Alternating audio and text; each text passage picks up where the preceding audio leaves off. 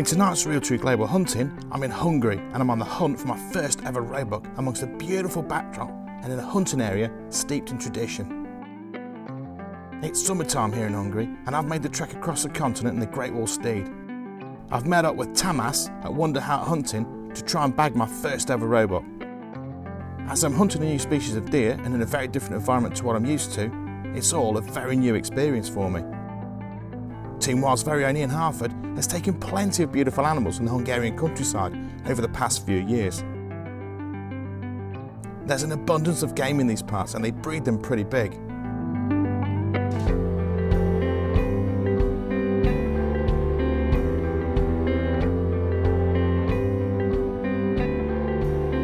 My good mate Steve Wild took his first roebuck here recently too.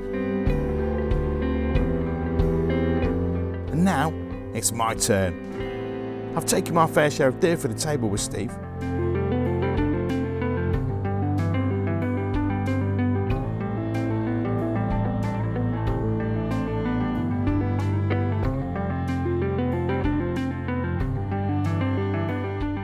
The pair of us have knocked plenty of reds and fallow to keep Wild's butchers and venison, but I've never managed to take a roe yet.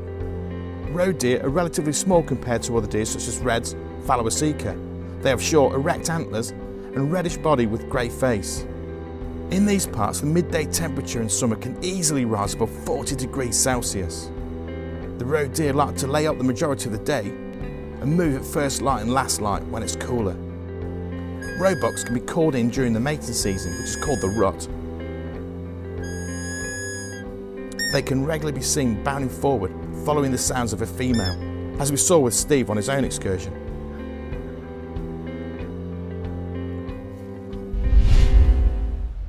I'm hoping we will be just as lucky as we head out in the truck.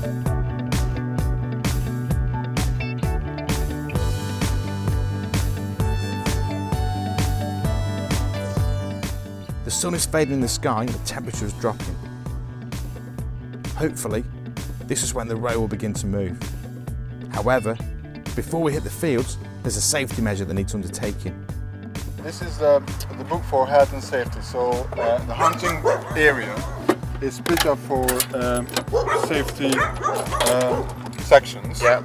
And always before you go out, you have to come and check the book and make sure there's no one else on the same place. Yeah. So we don't want to shoot each other. Yeah, quite right. That's a good idea. Yeah, I've not seen that before. So we've come in. We've just come off this kind of a main road. We're about a quarter of a mile into the estate. Tamas says there's some good fields with maize and then stubbles to the next of them. So he reckons that's going to be a hot spot. We're going to have a look around. So what we're going to be looking for today, Tamas? We're looking for the Roebucks. Yeah. Because Roebucks are not good to breed. So the breeding season is the best time to judge them, because we judge them first and select the core ones, yeah, and shoot them. And this being the rut started here now, isn't it? So with it being the rut, they'll be quite bold. Yeah, the rut is on the peak now. But this ought to do the trick, I think, if we find any. Have you seen these yet? It's the Sauer 101. I saw on the CLA first. Yeah, it's a cracking bit of kit in 308. I've been using it quite a lot just recently. 150 grain per megs. I think it's big. Should do the trick, yeah, yes. It should definitely do the trick.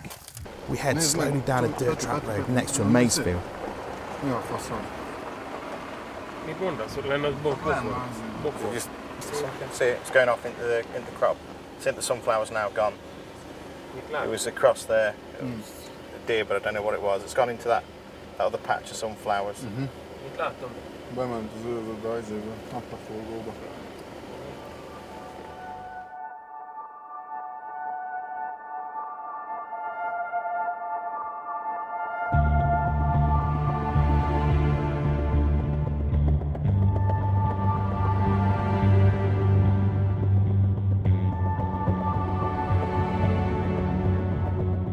There's even more deer on the move.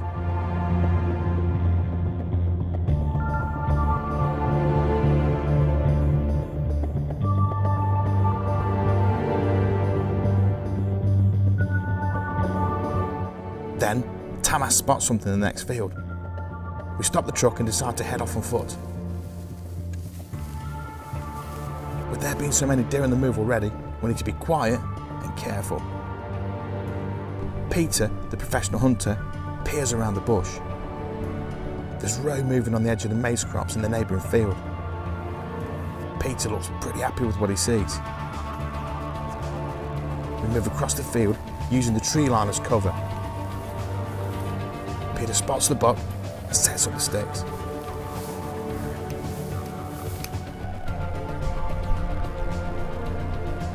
I check which buck Peter wants me to take. I ready the rifle and get the buck in my sights. By now, my heart is pumping and the adrenaline is really racing.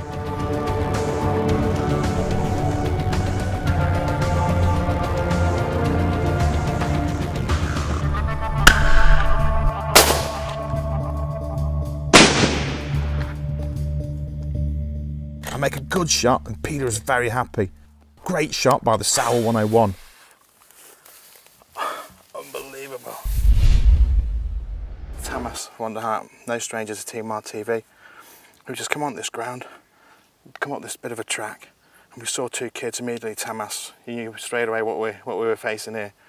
And after it was a great stalk Wow. and a perfect shot. That was awesome, yeah. I didn't even have time to put my jacket on or anything. That's fantastic. I think oh man. we need to find your Yeah, we'll go first over, yeah, Roebuck. yeah. We head over to the buck as the sun begins to drop and the light fades.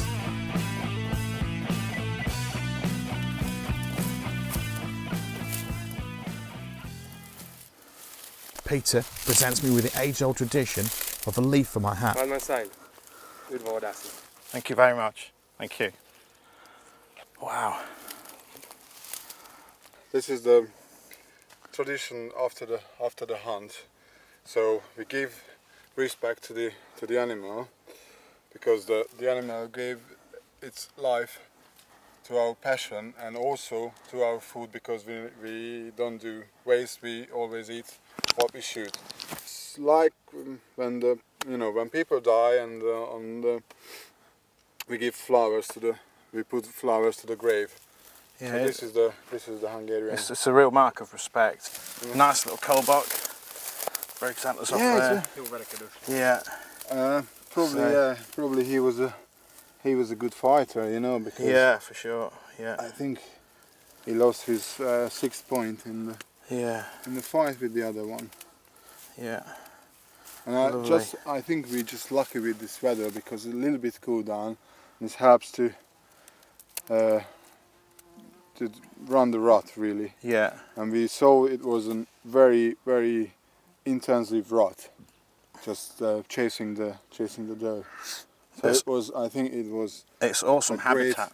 The ground is awesome habitat as well, isn't it? You know, with the stubbles and then the sunflowers and what have you, and the maize. It's great ground for them, isn't it? You know, for the roes. So yeah. Yeah, that's why the roe population is so strong here. Yeah.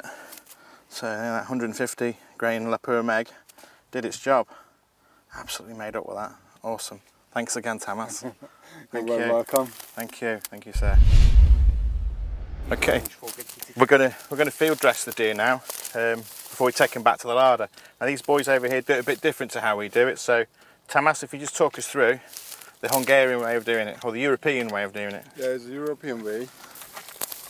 We always field dress the animal on the field, which is obviously field dressing, because we have to take the guts out as soon as possible, because now is 7 o'clock in the evening and it's still more than 30 degrees. So we need to be very quick to save the venison, because we don't want to waste the venison. So, and also the field dressing is always the professional hunter's job. So he never left to do this thing because they are very experienced. You will see Peter is how quick.